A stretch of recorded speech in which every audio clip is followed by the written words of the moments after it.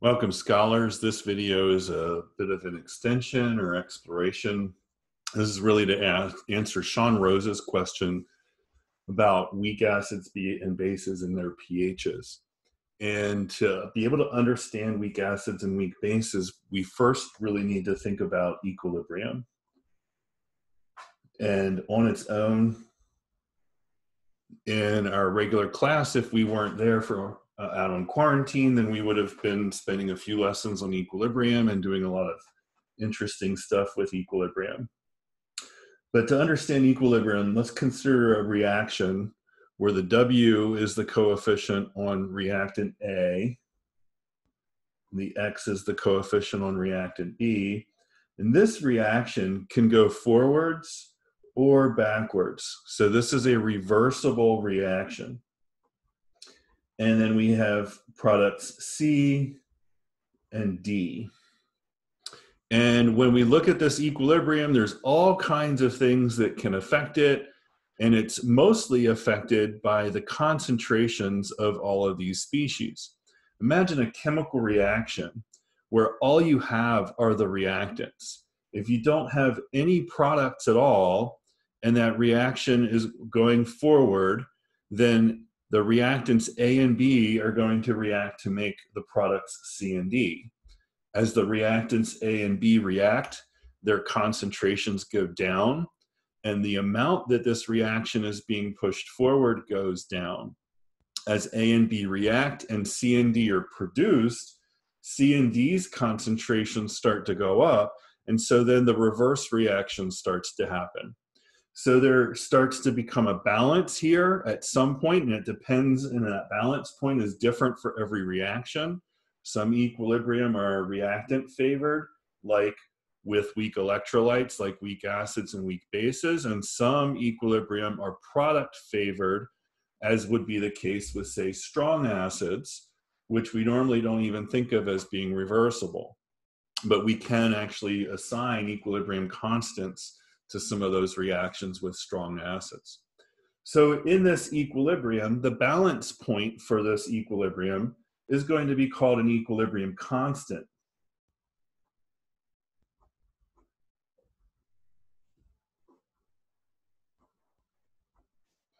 And this equilibrium constant, or K sub EQ, is equal to the concentrations of the products multiplied together divided by the concentrations of the reactants multiplied together. And if there's coefficients on these products and reactants, then those coefficients actually become exponents on those concentrations within this equilibrium expression.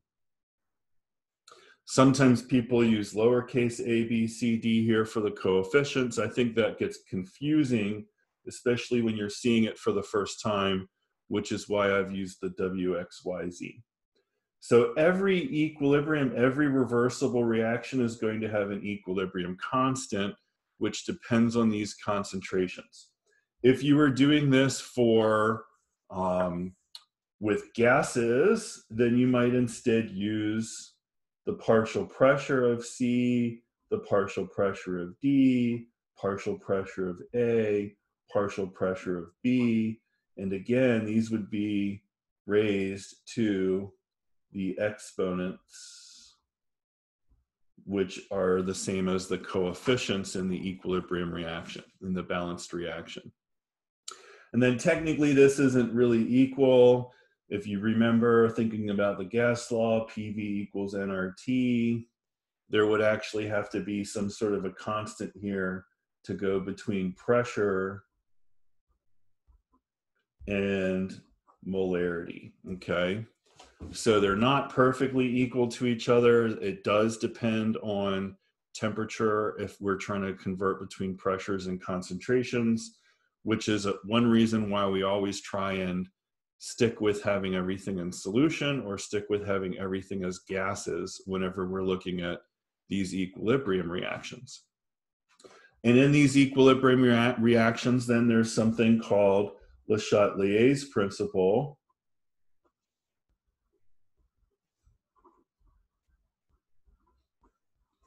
which basically says that systems at equilibrium resist changes. And again, there could be a whole lesson on this, but let's say that this system is at equilibrium, and then all of a sudden I add more A into that system. Well, this system is going to resist that change by reducing the amount of A to make more C and D. But for this system to reduce the amount of A that I've added, it's going to have to take away some of the B. But then that system resisted that change of adding all of that A by taking some of that A that I added away and causing it to react. This is going to come back later when we talk about buffers at the end of this little video. The final comment here really to say is that in these equilibrium constants, we tend to exclude liquids and solids. And what that leads us to then is really an equilibrium with a weak acid. So let's consider acetic acid, which we could write as that, or which we could write as this. Either way, that's acetic acid. And let's say that reacts with water. When that reacts with water, we make the hydronium ion, which again, we typically just abbreviate as an H+, because we typically ignore the water there, even though that's technically part of the reaction. And the other product is the C2H3O2, or acetate ion, which we could also write as CH3COO-. Now, notice this is 1 to 1 to 1 to 1. So all of our coefficients in our expression would be 1s. Our equilibrium expression for this, our KEQ, would be H+ concentration times acetate concentration all over acetic acid concentration and water concentration. And you say, wait a minute, we tend to exclude those from KEQs. You are correct.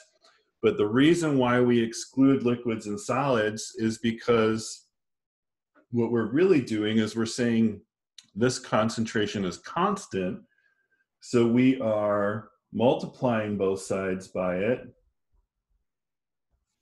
And that this H2O concentration times KEQ, if the H2O concentration is constant, that gets rolled into this other equilibrium constant called a Ka, where the A stands for acid, and then this is a dissociation constant because the acid is breaking apart. And this Ka equals the H+ times the anion from the acid, which would have been the acetate, all over the original acetic acid. And for something like acetic acid, this Ka happens to be 1.8 times 10 to the negative fifth.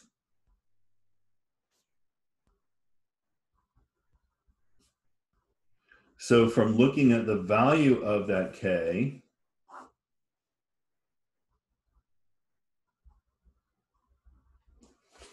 does it seem like the concentrations of our products would be very high compared to the concentration of our reactant? Hopefully you said no. Now, one of the things you can do here is you can set up some math.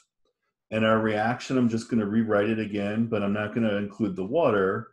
Our reaction is the acetic acid dissociating into H+ and acetate.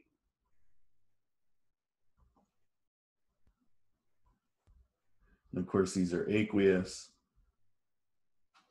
Thinking back to our net ionic equations, because this constant is so small, we normally would not think about this as dissociating at all in solution. However, the whole reason behind doing this now is to figure out how much of this is actually in solution. What would the pH be of a 0.100 molar solution? What would the pH be of this weak acid in solution by itself? Just this acid in pure water. And so what we set up is we set up something called an ice table. You'll see this in college chemistry. The I stands for initial. And the initial concentration of the acetic acid would be the 0.100 molar. And unless this K is extremely small, or unless this concentration is extremely small rather, then we consider the H plus concentration to be 0. Even though we know there's already some H plus in the water, even though we know that's 1 times 10 to the negative 7th molar, we'll come back to see how that really affects this or doesn't affect this. And if all of the acetic acid is still together and none of it is dissociated to make H plus, then none of it has dissociated to make the acetate. So initially we show what's in the solution. Now, as this dissolves, as this reacts with the water, it's going to undergo a change. How do you think this is going to change? This is going to go down. We don't know how much it goes down by, so let's call that X. So it goes down by X. The H plus goes up by X. And the acetate has to go up by the same amount. If this is 1 to 1, these two changes are linked. They are stoichiometrically equivalent. If this was 1 to 2, then this one would have to be 2x. The C stands for change. And these have to follow mole ratios. And then we have E, where E stands for equilibrium or expression.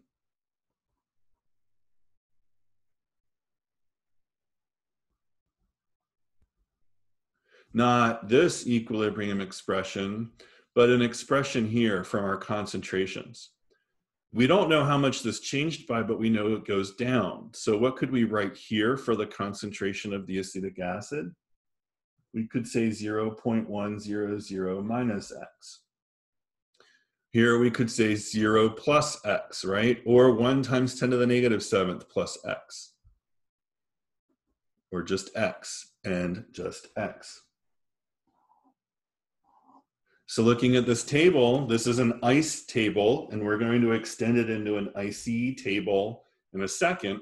Looking at this ice table, we now have values that we can plug in for these concentrations. In this expression, we have a value for the H plus concentration. It's a variable, but we can plug this in. We can also plug this in for acetate. So when we plug this in, we have 1.8 times 10 to the negative 5th equals X times X over 0.100 minus X. Well, what's going to happen with these two X's on the top? They're going to become X squared. What's going to happen with this denominator? We sure don't like seeing that down there. So we want to actually move this up so it gets out of the denominator, especially if we want to group our like terms. So we're going to end up multiplying both sides by this. So multiply both sides by 0.1 minus X. I'm going to drop the significant figures for here. Just remember they're still there. So now these cancel. I have X squared equals 1.8 times 10 to the negative 5th times 0.1 minus X. If I distribute that through, then this exponent's going to go down by 1.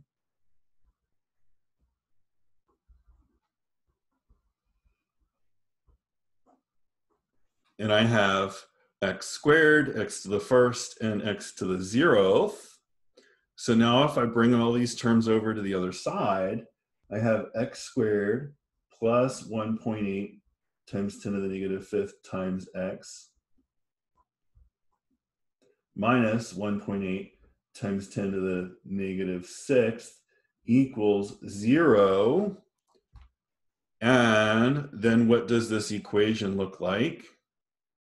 You should be saying a quadratic equation, which means how do we have to solve for the x? We use the quadratic formula. So remember, x equals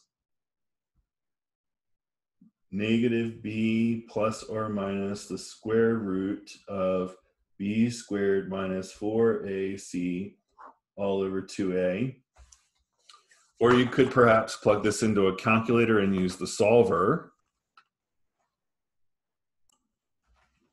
And when you do this, you get two real roots for x, negative 0.001351, or 0, positive 0.001333. And my calculator might be rounding, so there might be more to those, but that's what I'm going to stick with because of my original significant figures anyway. At this point, in math class, you might be done. In chemistry, you need to think about which of these makes sense for the expression we were trying to solve for. So yes, we got to this quadratic equation that we could apply the quadratic formula on, but this x is supposed to represent concentrations of chemical species. Notice here that the H plus in the acetate started out as 0, especially the acetate, and that this x is supposed to represent how it changed, and that this is the final concentration and equilibrium of the acetate ion. It would not make sense for us to keep this negative root here and use that in this place because it does not make sense. There is no such physical thing as a negative concentration. And so this positive concentration, this positive root, is the one that our x's are equal to.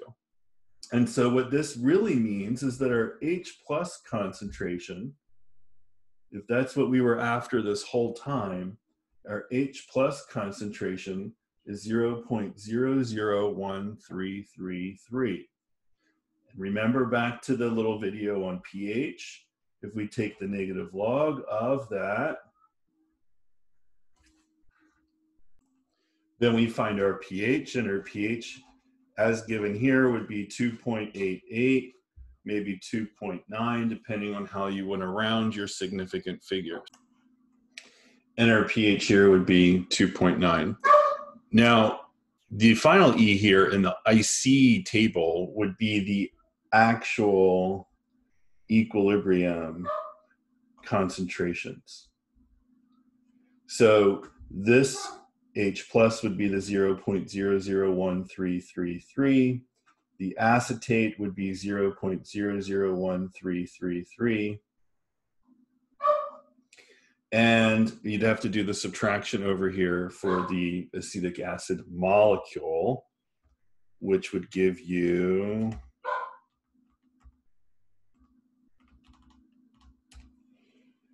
.0.098667.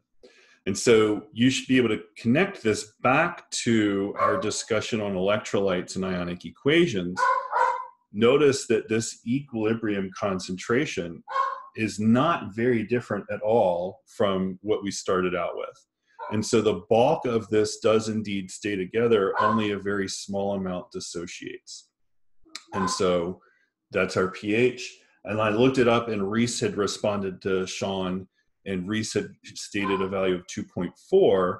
And again, this is going to depend on the initial concentration of the acid.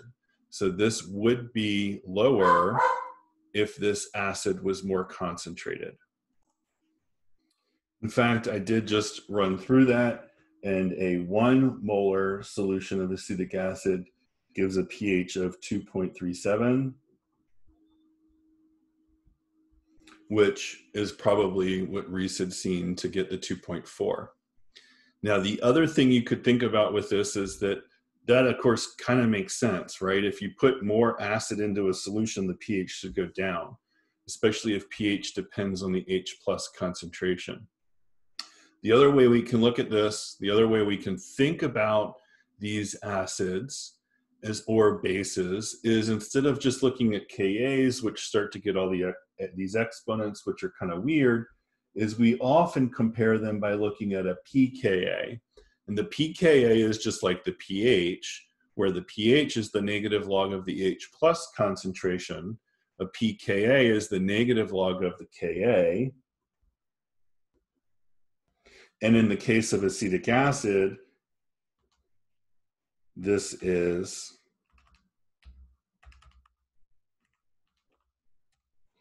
4.7. So I think I may have commented off the top of my head in that one discussion thread that some of those pHs may have been where the buffers were, but it does look like that one pH, at least for the acetic acid of 2.4, was for a 1 molar solution.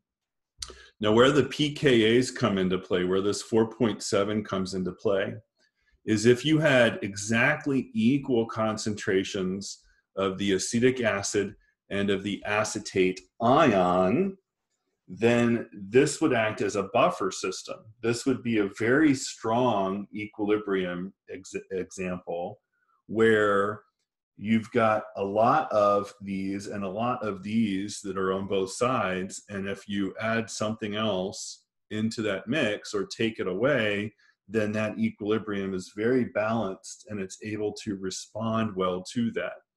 And so acetic acid, if you had acetic acid and acetate, like say from sodium acetate, and you put two of those into solution and they were exactly equal concentrations rather than being the 0 when we start out, the pH of that solution would be 4.7, and that's where it would buffer.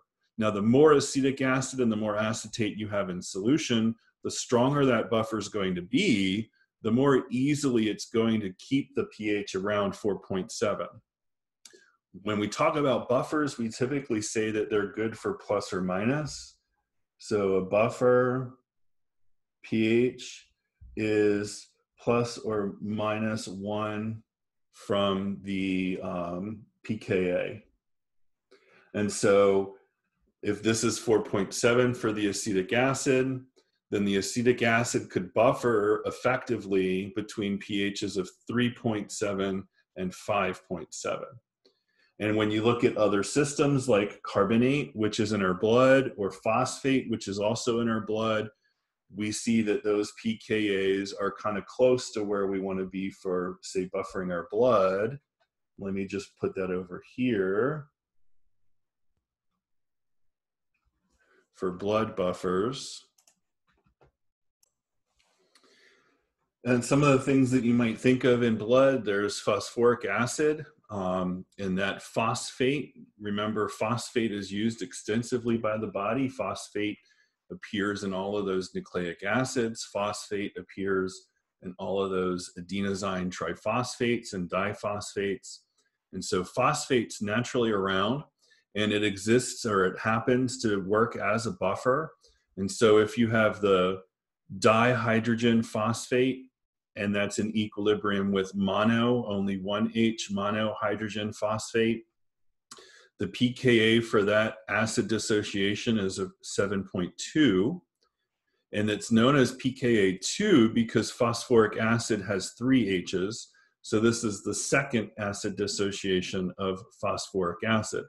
You might also think carbonate would buffer in your blood, and it does have a little bit of a role, but at a pH or a pKa of 6.4 for its one system in the presence of CO2, it's a little bit lower than this. It's not at the extreme edge of this buffer in the blood, but it's kind of far away if we're thinking about our plus or minus 1 for the pKa. And the 10.3 would definitely be too far away for that to work. And that's because the normal pH range for blood is between 7.35 and 7.45. So this is really an ideal system, phosphate, is really an ideal system working as a buffer in our blood. What this means is that there's slightly more monohydrogen phosphate than there is dihydrogen phosphate, because this pH range for blood is a little bit higher than the 7.2. So I know this was a lot. I hope this is not too long of a video, but I hope it shows you some of what you can do, some more of the stuff you can do and think about with weak acids and weak bases. This whole video was made just based off of the acid viewpoint, but just like we talked about hydroxides and pH, you could also work through any of this with a weak base. The key would be that when you do the ICE tables, the X that you're solving for is not the H plus concentration, but it would be the hydroxide ion concentration, and you'd still have another step or two to get through to get to the pH. Hopefully this also helps you see how you can connect some math in with chemistry, specifically the quadratic formula here. And please, if you've got any more questions, feel free to jump into Zoom and ask about this. Again, this is really kind of an extension for this point in the school year. If we were still in the classroom, this would have been a part of the class, but we would have had a lot more time to build up to it. So good luck working on your stoichiometry worksheets. Please also jump into Zoom for help with those. And then that's it for chemistry at Aiken Scholars Academy.